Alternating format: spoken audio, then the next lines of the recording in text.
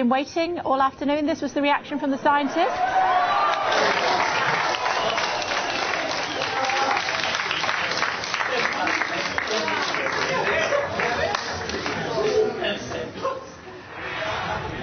Okay, so this is live picture. That was just a few moments ago.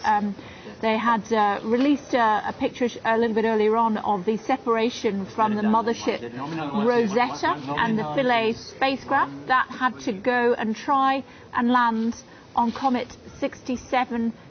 Robert Nisbet is at the European Space Agency in the German city of Darmstadt. Looks as though it's gone according to plan.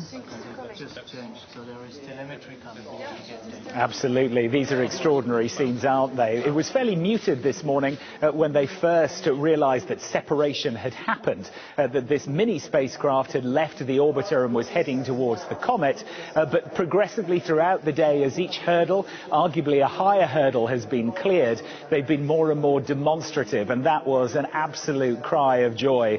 You saw Paolo Ferri, who is the mission director, who has a lot riding on this, obviously, leaping up, punching the air and hugging his colleagues. It means, in effect, that dishwasher-sized spacecraft that was flung at this spinning comet has landed. Now, where it has landed, whether it's landed on clear ground, which is what they wanted, or rocky, slightly more difficult terrain for it to anchor itself to, we're going to have to wait for more data to come back.